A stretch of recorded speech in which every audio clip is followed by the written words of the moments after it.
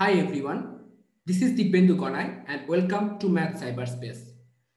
So continuing from the previous lecture, today's topic is field structure and order structure, and this is the second video of the lecture series of real analysis. So before starting today's lecture, let me tell you what we have learned in previous lecture. In previous lecture, we have learned the properties of set. There are some operations of set theory: union, intersection, complement, difference, symmetric difference, etc. We have learned all these topics in previous lecture, and today we will learn about field structure, order structure, supremum, infimum property, and Archimedean property. Okay, so without wasting your time, let's start today's lecture, that is field structure. So what is field structure? Suppose you have a set F and you have two operations, addition and multiplication. Now, this set F will be called a field with respect to the two operations, addition and multiplication, if it satisfies some properties. Now, what are those properties? There are total 11 properties. Total 11 properties. 5 properties with respect to addition, 5 properties with respect to multiplication, and the next one is distributive law. So you have a set F and two operations, addition and multiplication. Now the set F, if satisfy the 5 properties with respect to addition, 5 properties with respect to multiplication, and the distributive law, then the set will be called a field. Now what are those 5 properties with respect to addition and multiplication? Let's discuss about those properties. First, axioms for addition. We have F, two operations, addition and multiplication. First one. First property is that for all xy belongs to F, x plus y belongs to F. Okay, and this property is called closure property. Closure property. Second one. Addition will be symmetric. That means x plus y is equals to y plus x for all xy belongs to F. And this property is called commutative property. Okay. Number 3. Number 3 is x plus y plus z. This is equals to x plus y plus z. And this is called distributive property. Number 4. Number 4 is for each x there will exist an element 0 in F such that x plus 0 is equals to 0 plus x is equals to x for all x belongs to F. And this zero is called additive identity. Okay. Number 5. Number 5 is for each x belongs to F, there exists an element 1 by x belongs to, there exists an element minus x belongs to F such that x plus minus x is equals to minus x plus x is equals to 0. So for each element x in F, there exists an element minus x, so that the addition will be the identity element, that is additive identity element. And this minus x is called the additive inverse element. Additive inverse. Okay, so these are the 5 properties with respect to the addition. Let's see for multiplication. The first property is for all xy belongs to F, the product also belongs to F. And similarly, this property is also called closure property. Okay, second one is the multiplication is symmetric for all xy belongs to F, and this is called commutative. Okay. Number 3. Number 3 is xy into z. This is equals to x into y, z. For all x, y, z belongs to F. And this is called associative. Sorry, I have written here distributive. Sorry, this is associative. Associative. This is called associative. Okay. Number 4. Number 4 is that there exists an element 1 belongs to F such that x into 1 is equals to 1 into x is equals to x. And this one is called multiplicative identity. Multiplicative identity. Okay. Number 5. Number 5 is for each element x belongs to F, there exists an element 1 by x belongs to F such that x into 1 by x is equals to 1. That means for each element x in F, there exists an element 1 by x, so that by multiplying those two elements, we will get the multiplicative identity. And this element 1 by x is called multiplicative inverse.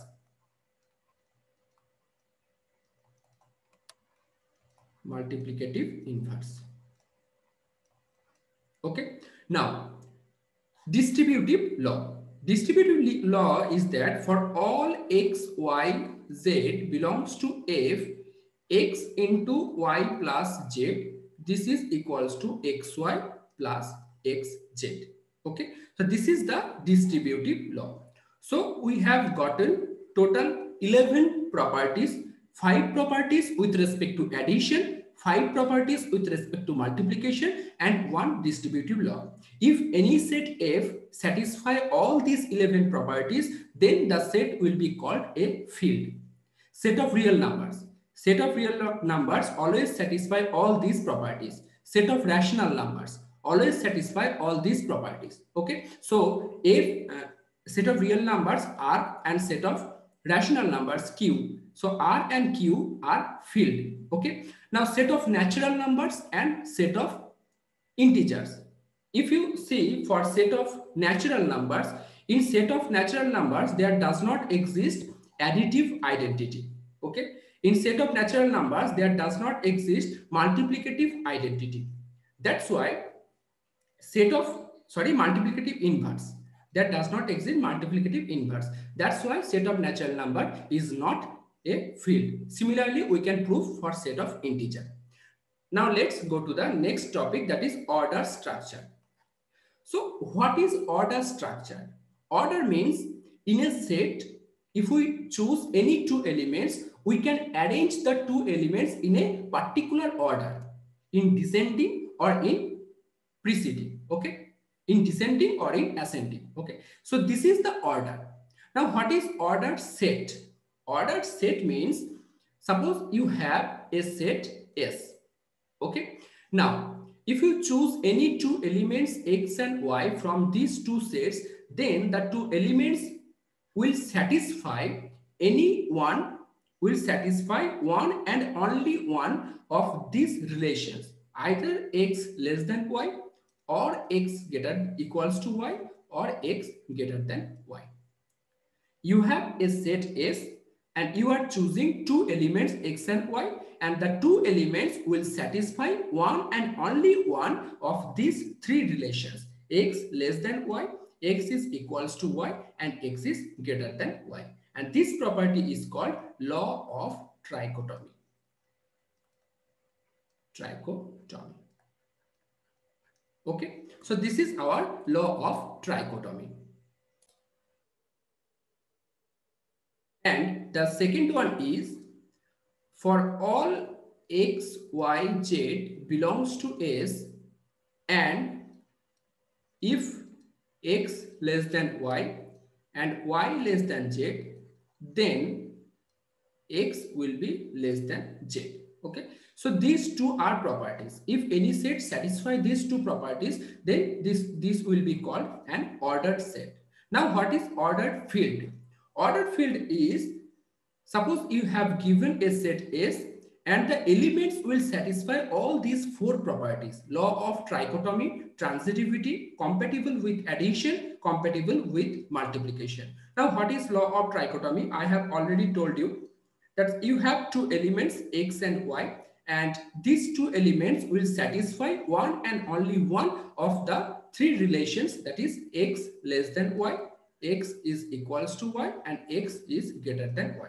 Out of these three relations, the two elements will satisfy one and only one condition. This is called law of trichotomy.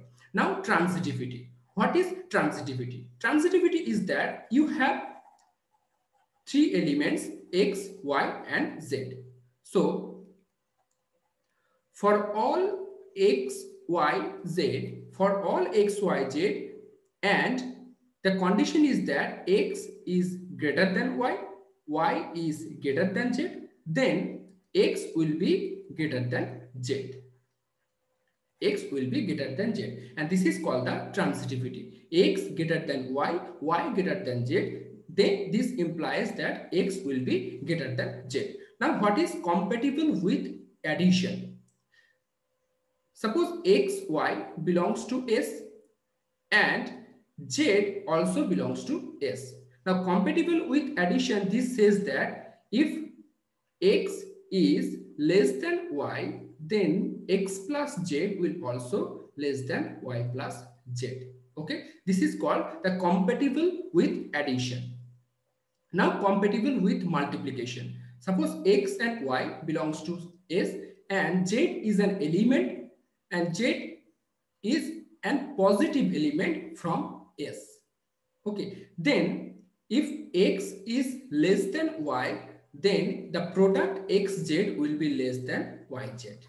Okay, and this is called the compatible with multiplication. If any set satisfy all this property, then this will be called an ordered set.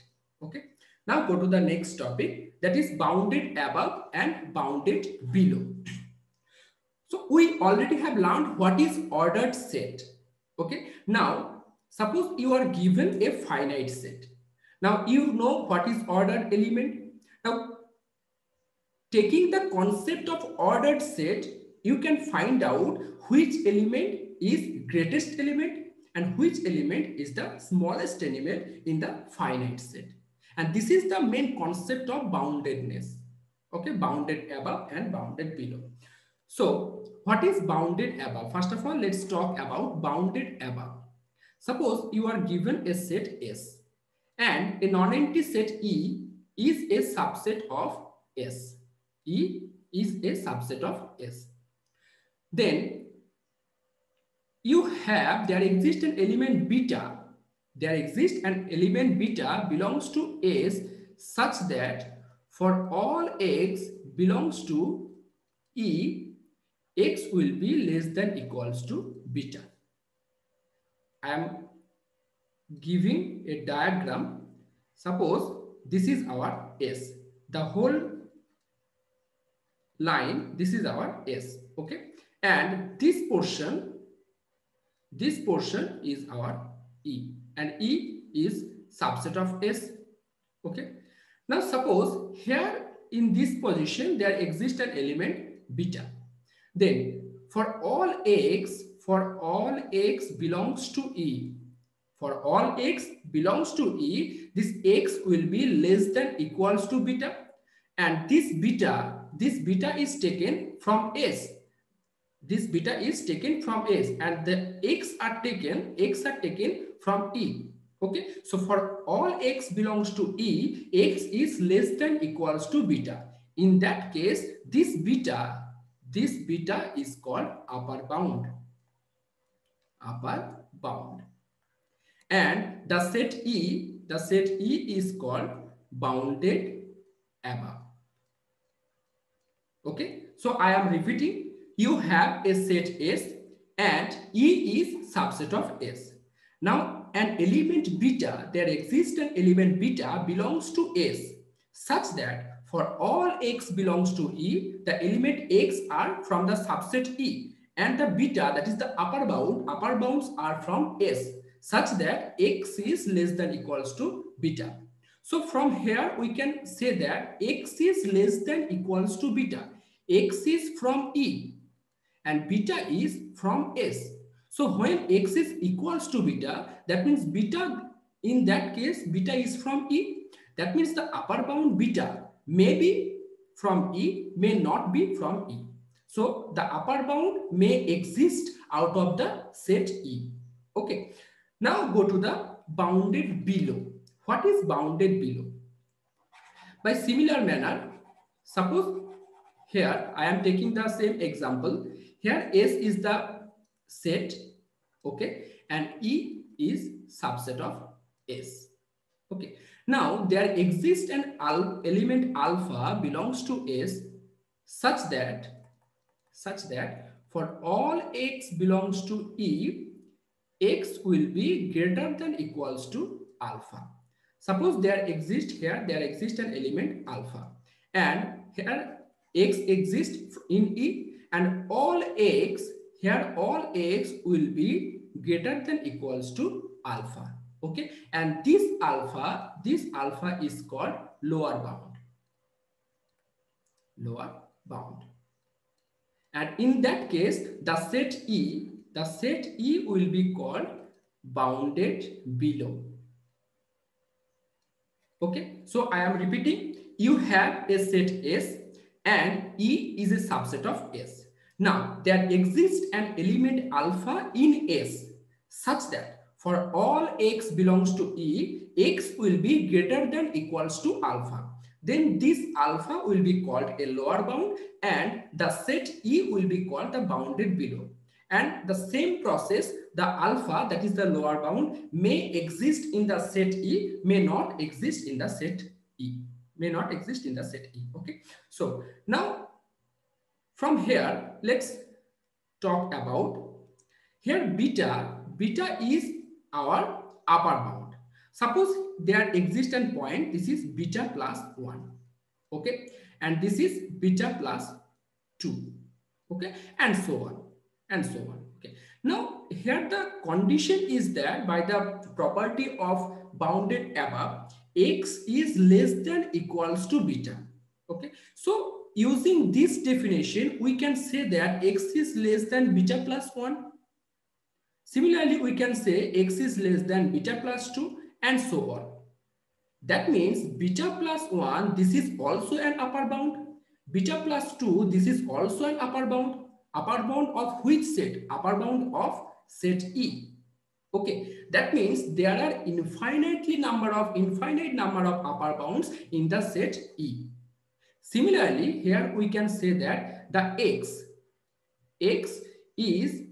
x will be greater than alpha. Similarly, there exists an element here alpha minus 1. This suppose there is alpha minus 2. So x is greater than alpha. Similarly, we can say x is greater than alpha minus 1. Similarly, we can say x is greater than alpha minus 2 and so on.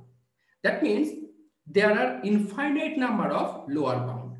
Okay. Now we have to find out these sets beta plus 1, beta plus 2 and so on. From these sets, which element is the lowest element, or you may call which element is the least element. Here beta is the least element. Okay, here may not be beta plus 1, may be beta plus 0.0009 etc. Okay, so beta is the least element from this set. Okay, that's why beta is called the least upper bound. Here the collection is the points of upper bounds, and from this collection beta is the least element. That's why beta is called the least upper bound. And similarly, here these collections alpha minus 1, alpha minus 2, these collections are collection of lower bound, and out of these collections alpha, this element is the greatest element. Alpha minus 1, this is smaller than alpha. Similarly, alpha minus 2, this is smaller than alpha, and that means alpha is the greatest element. That's why alpha will be called the greatest lower bound.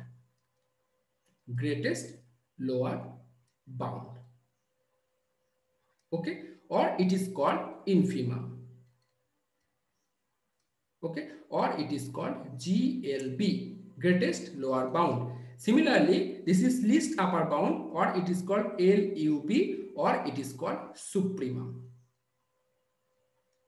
Okay, so this is the main concept of supremum and infimum. So here beta is the least upper bound or supremum or LUB, and alpha is the greatest lower bound or infimum or GLB. So what is the definition of greatest upper least upper bound? So LUB. So beta will be called the least upper bound, and there is two conditions. The conditions is that beta must be an upper bound. Okay, and second one is, suppose there exists arbitrary number of upper bounds. Suppose I am taking t. T is upper bound, and the condition is that the beta must be less than equals to t. T is arbitrary upper bound, and this beta must be less than t. Then we will call that beta is least upper bound.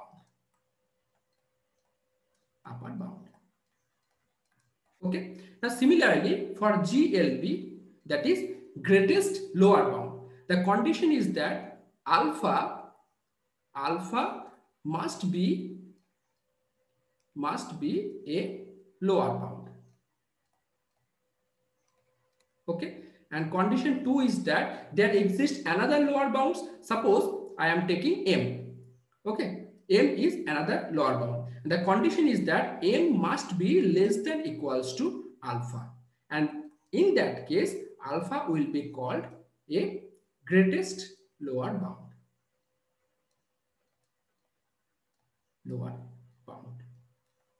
And this is called supremum,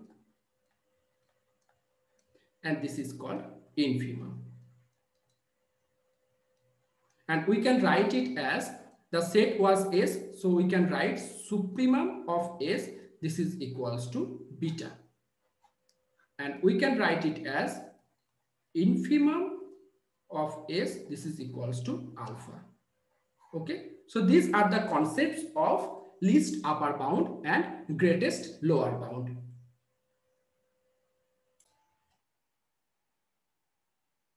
Now, suppose I am giving you an example. Suppose here, suppose S1. S1 is equals to 1 by n, such that n belongs to set of natural number. Okay.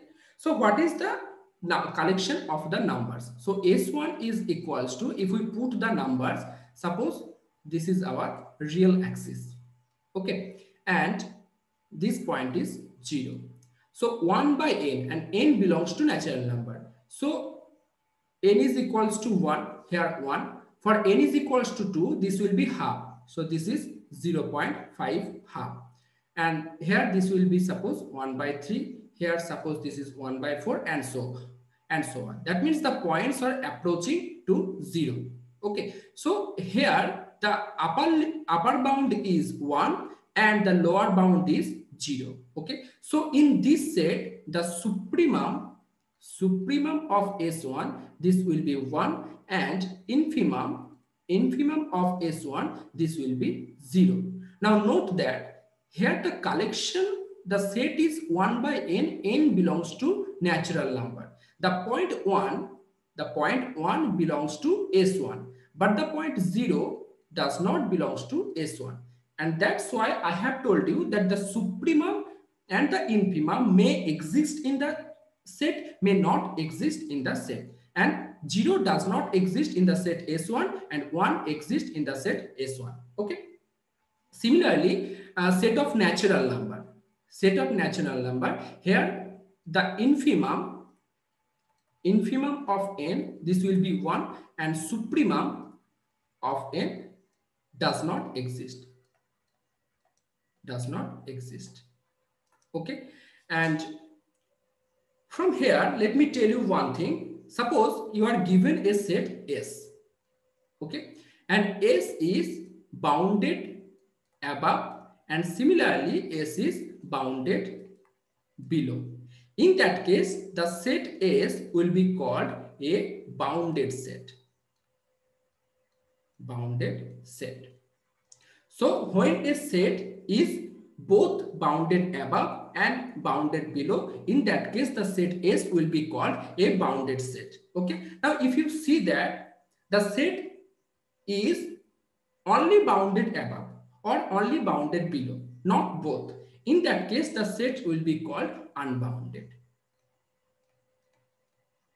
Okay, in that case the set will be called unbounded, or maybe the set is neither bounded above nor bounded below. Suppose here set of natural number is bounded below but not bounded above, and so set of natural number is unbounded. Set of real numbers is not bounded above, not bounded below, so set of real number is also unbounded. Set of rational numbers similarly unbounded, set of irrational numbers unbounded, and so on. Okay, so this is the concept of boundedness and unboundedness.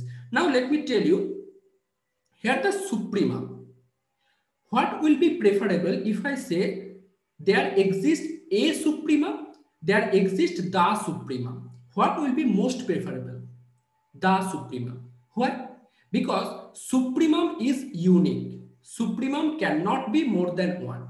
Supremum is always unique. That's why always we will use the supremum. Okay. For example, how we can show that supremum is unique? Suppose you have a set S, and I am considering that there exist two supremum, U1 and U2. Okay, then by the law of trichotomy, there will be three cases: U1 less than U2, U1 equals to U2, and U1 greater than U2. There are three cases. Okay, now first case, if U1 is less than U2, that means here U2 is our supremum, and when U2 is supremum, then U1 cannot be our upper bound. Okay, but I have told you that U1 and U2 both are supremum, so this case is not exist. Similarly, this case does not exist. So only possibility is that U1 is equals to U2. Okay, so supremum is unique, and similarly infimum is also unique. Okay, now next, go to the next topic, that is order completeness property. What is order completeness property? I have told you about the supremum infimum property and bounded unbounded sets also. So here order completeness property is saying that every non-empty set of real numbers which is bounded above has the supremum or least upper bound in R. So the statement is saying that if you have a non-empty set of real numbers, and if you say that the set is bounded above, then the set must have a supremum. And similarly, if you have a non-empty set of real numbers, and if you say that the set is bounded below, then the set must have an infimum or greatest lower bound. Okay, this is the main fact of order completeness property. And using these two statements, here is the most important theorem, that is the set of rational numbers is not order complete. Not order complete. That means there does not exist supremum or infimum. Now we have to prove that in set of rational numbers there does not exist any supremum or infimum. Okay, let's say here the set of rational numbers, and we will prove this using the help of order completeness property. So here order completeness property is saying that every non-empty set of real numbers which is bounded above has the supremum or least upper bound. So here the set is rational number. So we are taking a set S. S is equals to collection of all those elements X such that X belongs to Q. X is greater than 0 and X square less than 2. Okay, so this is the set S. S is the collection of all those rational numbers which are positive, and X square is less than 2. So this S is subset of Q. Okay. Now by the property of completeness, first of all we have to show that S is non-empty. First of all we have to show that S is non-empty. Then we will show that S is bounded above. And if these two properties hold, then the set S must have an A suprema. Okay. Let's see. Here S is equals to this set. If we choose X is equals to 1. If we choose X is equals to 1, that means 1 is positive, no doubt, 1 is rational number, and 1 square, this is less than 2. So 1 belongs to S. That means S is non-empty. Okay, S is non-empty. Now we have to show that S is bounded above. Here, if we choose X is equals to 2, then 2 square is less than 2, that is 4 is less than 2. This is not possible. That means X cannot be 2. The elements in this set S, the elements will be between open interval 0 and 2. Okay, that all the elements will be positive and that will be less than 2. Okay, that means 2 is the upper bound. Okay, and then since 2 is the upper bound, that means S is bounded above.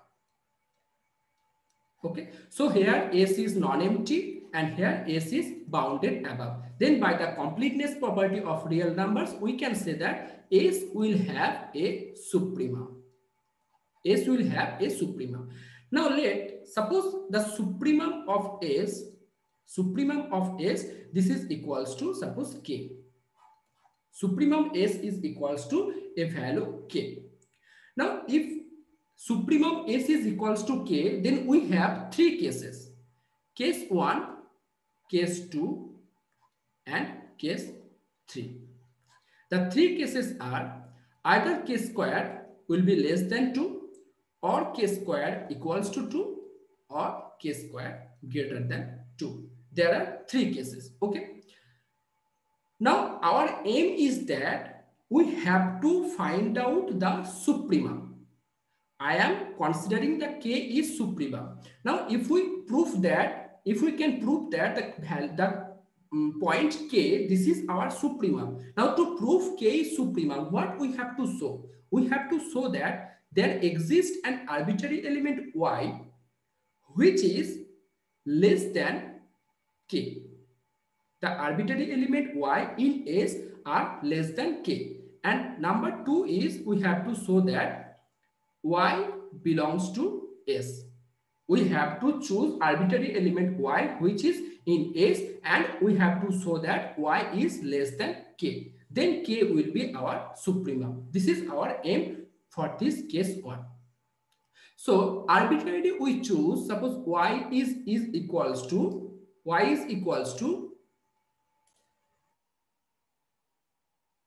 so y is equals to, arbitrarily we are choosing y is equals to 4 plus 3k by 3 plus 2k. Okay, and this k is positive because we have taken k as the supremum of S, and S is the collection of positive rational numbers. Okay, so k must be positive. Okay, so y is equals to 4 plus 3k by 3 plus 2k. Our aim is that we have to show that k is supremum. So this is our first aim, y is less than k. Now how we can show that y is less than k? If we calculate y minus k, and if we can show that y minus k is less than 0, then we can say that y is less than k. So let's calculate y minus k.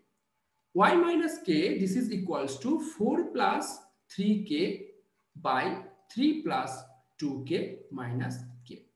This is equals to 4 plus 3k minus 3k minus 2k square by 3 plus 2k. This is equals to 3k cancelled out. So this will be 2 into 2 minus k square by 3 plus 2k. Okay. Now k square is less than 2. and this is 2 minus k square. Since k square is less than 2, so this term will be positive. That means y minus k, this is greater than 0. That is y is greater than k. Here we are getting y is greater than k. Now we have to show that y belongs to S or not. If we can show that y belongs to S, that means there exists an element y in S, and we are getting that the element y is greater than k, and k is our supremum, and this is not possible. So we have to show that y does not belongs to S. Okay, this is our aim. Y does not belongs to S. Okay, let's see. So how we can show that y belongs to S? So y square less than 2. Okay,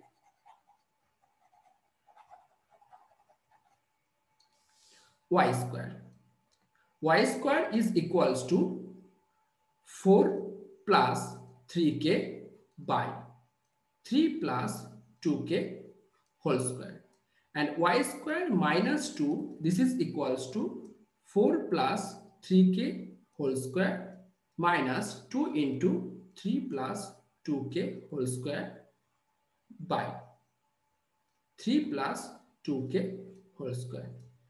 This is equals to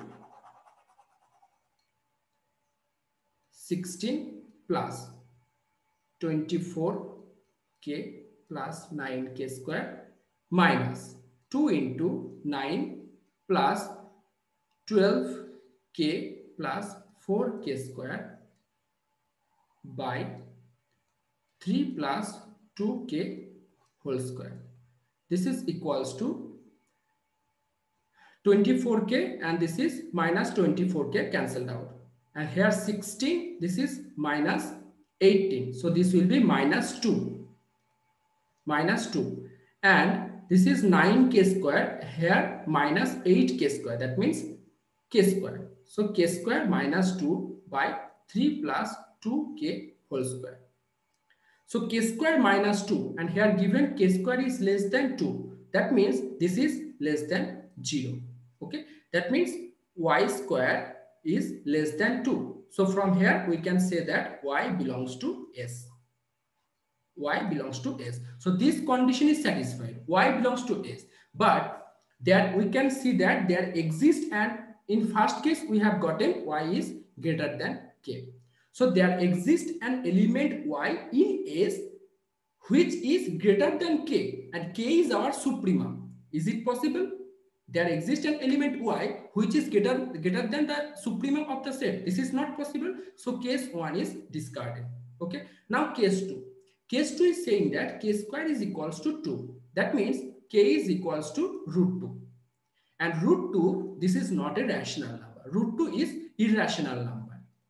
Okay. And the collection is from rational numbers. That means this case is also discarded. Now case 3. Case 3 is k square greater than 2. By similar manner as I have done in case 1, we are choosing an element, arbitrary element y. Y is equals to 4 plus 3k by 3 plus 2k. And our aim is same. First aim is we have to show that y is less than k, and second is y belongs to S. If we can show these two conditions, then we can say that k is our supremum. Okay. So this is our y. Now calculate y minus k. Y minus k, this will be, as I have calculated before, this will be 2 into 2 minus k square by 3 plus 2k. Okay. And here k square, the case is k square is greater than 2. K square is greater than 2. That means, sorry, this will be, let's calculate it. I have forgotten which. So 4 plus 3k by 3 plus 2k. Okay, minus k. So this will be 4 plus 3k minus 3k minus 2k square by 3 plus 2k. So from here we are getting 2 into 2 minus k square by 3 plus 2k. And 2 minus k square is greater than 2. K square is greater than 2. That means this is less than 0. So y is less than k. Y is less than k. And the next one is we have to show that y belongs to S. Let's check.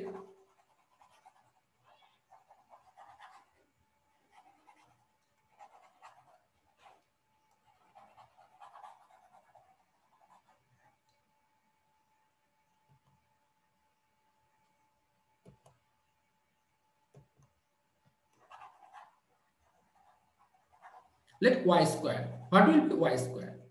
Y square minus 2. Let's calculate y square minus 2. So 4 plus 3k by 3 plus 2k whole square minus 2. Okay. So this will be 16 plus, as it is the same calculation, this will be k square minus 2 by 3 plus 2k whole square, and k square is greater than 2. That means this is positive. Okay, so we are getting y square is greater than 2. That means y does not belongs to S. So here we are getting an element y which is less than k, but which is less than k, but y does not belongs to S. Okay, that means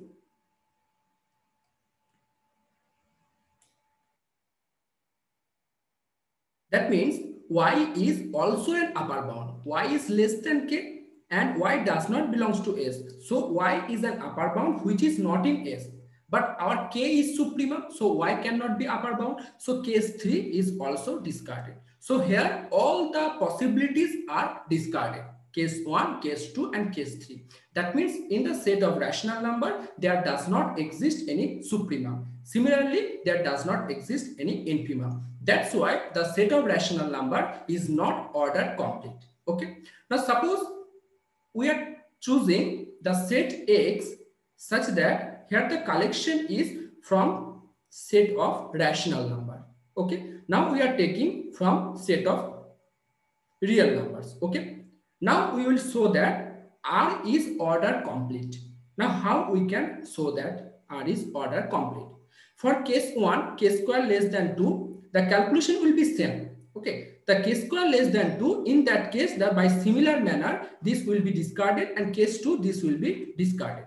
But now in case, this case 3 will be discarded. Now case 2, here case 2, root 2, k is equals to root 2. And root 2, this is our irrational number, and root 2 belongs to R. So k is equals to root 2, this will be our supremum. So we are getting our supremum as it is bounded above set. So in this case, R is our order complete. Okay. Next, go to the next topic, that is Archimedean property. This is very, very important topic. Archimedean property. What is Archimedean property? Here, Archimedean property says that suppose you have two positive real numbers, A and B. You have two positive real numbers. Positive real numbers. Okay. And if A and B are two positive real numbers, then there exists a positive integer n belongs to Z plus, such that NA will be greater than B. That means the product of any one of the positive real numbers with the positive integer, that will be greater than the another positive real numbers. Okay. So the statement is that if A and B are two positive real numbers, then there exists a positive integer n such that Na is greater than B. Okay. So let's see what will be the proof of Archimedean property. Proof. So here A and B are positive real numbers, and we have to show that A is greater than B. Now we will prove this theorem by contradictory method. Contradictory method. So let's, if possible, NA less than equals to B. If NA is less than equals to B, that means the set NA such that N belongs to Z plus. The set, this set will be bounded above.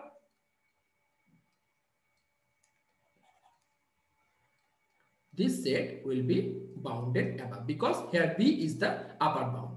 So that means the set NA such that N belongs to Z plus, this is bounded above, and also this is non-empty. So a non-empty set which is bounded above, by the property of completeness, we can say that this set will have a supremum.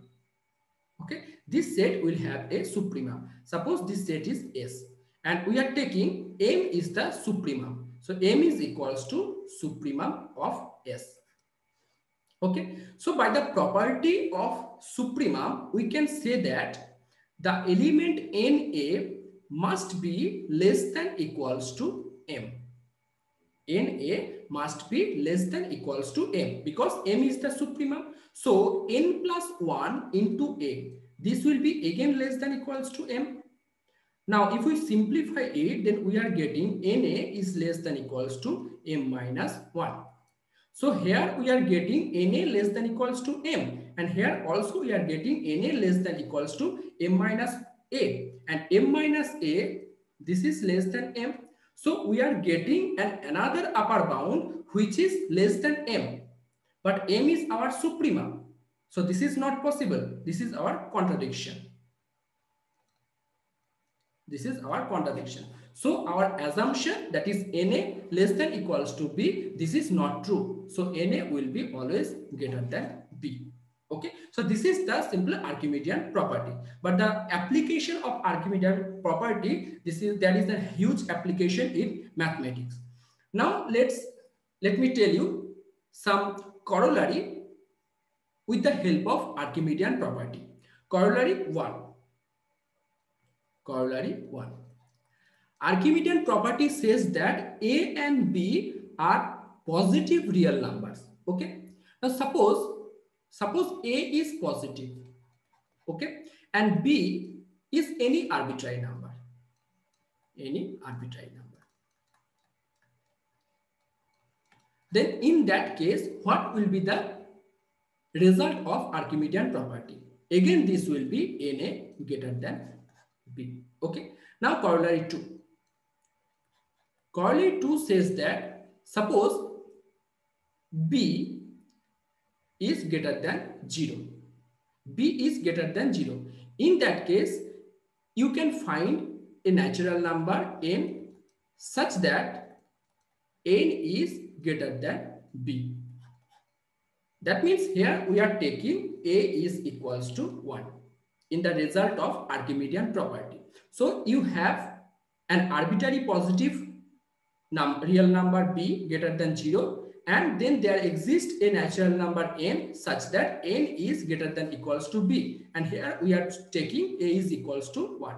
But here we are choosing B is equals to 0. Now what will be the case when we will choose B is arbitrary? That is corollary 3.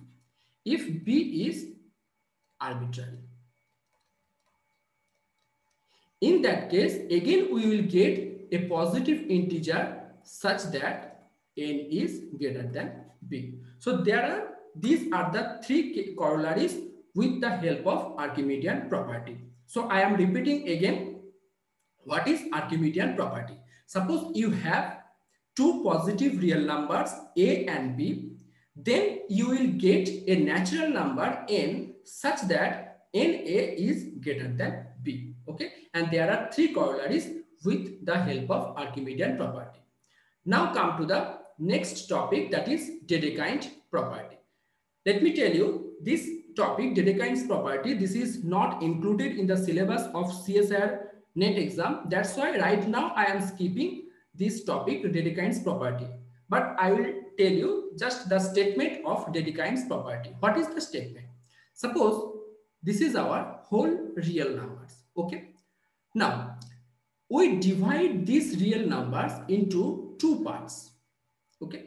Part 1, two sets, you may call it two sets, set A and set B. And Dedekind property says that the set A will be non-empty and set B, this will be non-empty. Number 2 is that the union of the two sets A union B, this is equals to whole R.